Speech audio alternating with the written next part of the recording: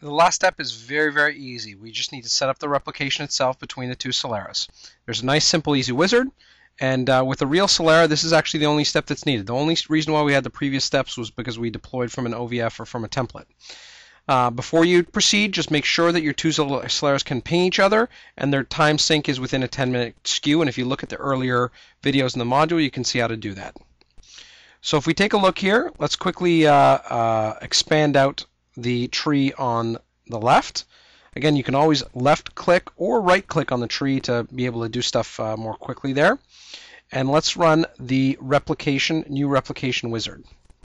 Now if we scroll up a little bit, you can see that this is a single wizard that can be used to set up all sorts of replication. And Celerra Replicator is ridiculously inexpensive, but it's very flexible. You can use it to replicate file systems, data movers, or iSCSI LUNs.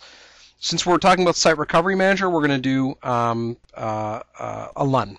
Now, the thing that's important to understand architecturally is that there's three layers: Celerra pairings, data mover interconnects, and replication relationships.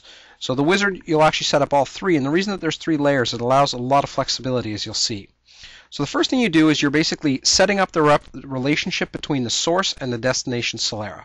So this is the destination Celerra, and we put in the credentials. Now what it's going to do is you're going to create a name for the remote Celerra. So here our remote Celerra name is CSDR. And then there's a passphrase that's actually used to authenticate the two Celerras to one another, as well as in encrypted traffic. What's neat is the wizard will actually set up the relationship on both sides. So you don't need to run it in two places, you only need to run it on one side. So here we're running it from the source side, in this case CS prod. What this does is you'll actually see, notice how it's setting up this destination Celerra on CS prod, and it's also setting up the Celerra CS prod on CSDR.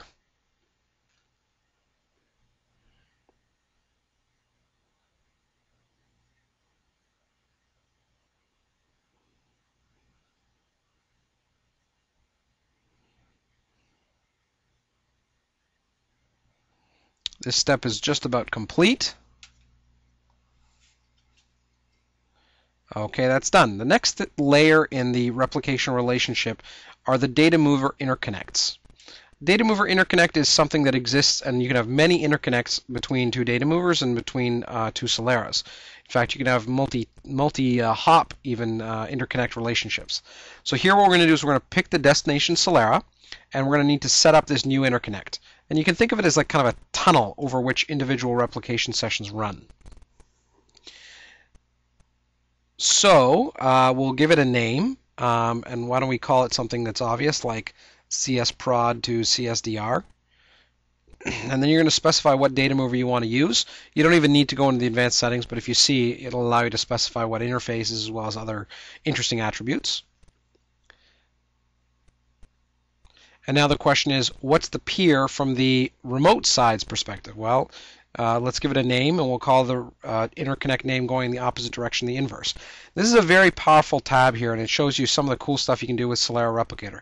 You can set up multiple quality of service, where you specify bandwidth use by day and by hour, and you can specify multiple policies.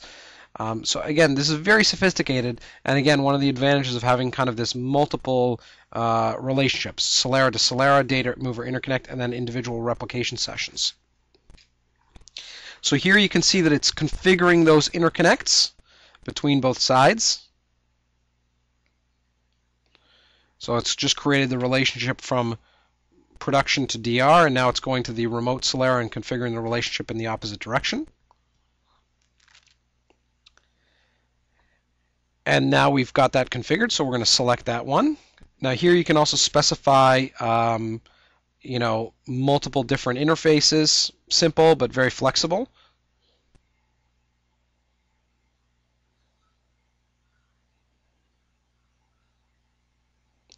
And now we're actually going to set up the third layer in the kind of replication model, which is the actual replication session. So we're going to give it a name. So I'm going to call it iSCSI LUN 0 from production to DR. We're going to specify the target and the LUN that we created in the previous steps. And then we're going to select the destination side.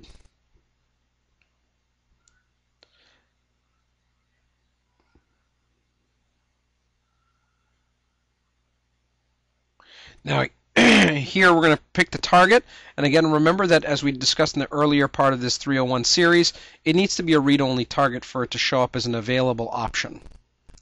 Again, this is a very useful setting here because you can actually specify what's called the recovery point objective. In other words, how far out of sync can the production and the DR side be? By default, it's 10 minutes, but you can make it shorter or longer. If it's shorter, you're going to use more bandwidth, but you'll have less and less data loss.